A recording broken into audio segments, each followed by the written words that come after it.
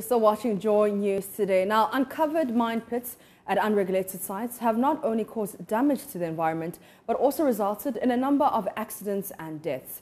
The pits, which are usually left uncovered by illegal miners, is the reason the government has launched the land reclamation project as part of efforts to mitigate the devastating effect of illegal mining.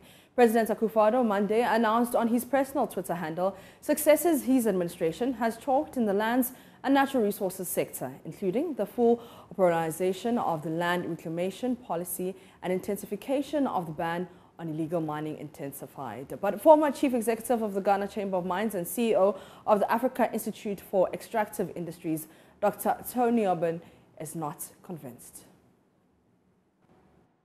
No, reclamation is good. It's, the land after mining must be available for other activities. And that is the beauty of mining. If you mine well, you only take the mineral resource in the belly of the earth, and then the land can be rehabilitated for other activities. So that is good. But, there's always the quickness to talk about what you intend to do and what can be done in actuality. So we are waiting to see. And again, it's not like it cannot be done, but it is difficult to do it. But we should start from somewhere. Well, it has started, and 1 year already gone.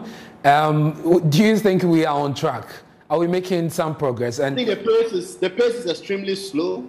If we go along this same pace, I'm afraid we won't get anywhere, because we're talking about almost every part in the southern region, the southern part of Ghana, and some part in the northern region, and these are significant devastation. So I think we have started. It's good to start, but I think it's quite slow, very, very slow, and we cannot tout it as a full-blown rehabilitation.